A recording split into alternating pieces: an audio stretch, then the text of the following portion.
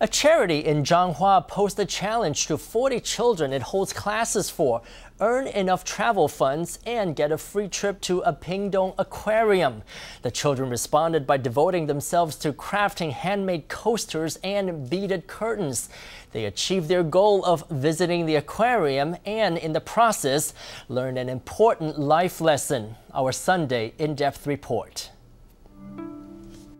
You can see us put these bamboo sticks on the bottom and the paper on top. Then the first step is to roll it firmly and tightly. The right hand holds a bamboo stick with the left hand controlling the direction of the paper. It is slowly rolled and a paper bead is made. This class is held every Saturday.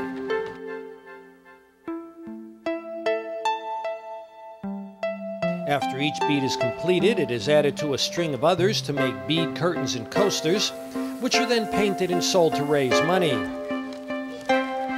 The original intent of this course was not to earn money, but to teach a skill.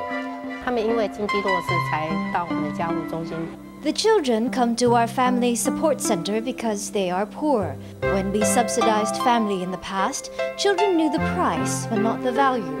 So we had them make these beaded curtains. Each bead is half an NT dollar, and it makes them appreciate hard work and the difficulties their parents face.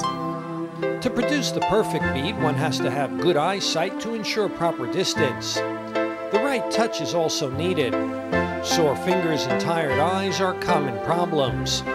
The work is also repetitive, so one needs to be patient and fight through exhaustion. Sometimes children can be emotional and not suited for this work. During this work, teacher Huang and I talked and we had tears in our eyes, but we later continued. Each of these 40 children shares a common goal of wanting to visit the National Museum of Marine Biology and Aquarium in Pingtung on an overnight trip. I think that making these bead curtains is a lot of fun and worthwhile. We can visit the museum and aquarium. One volunteer mother wanted to donate money to help these children reach their dream of going to the aquarium, but the center politely refused.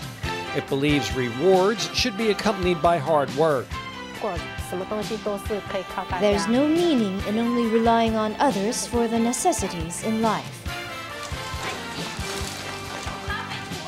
The children won't beg for what they need, but orders are not enough to send all 40 from Changhua to Taiwan on the aquarium trip.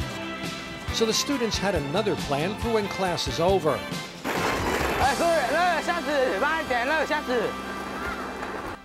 Bao Hong has a rough, straightforward appearance.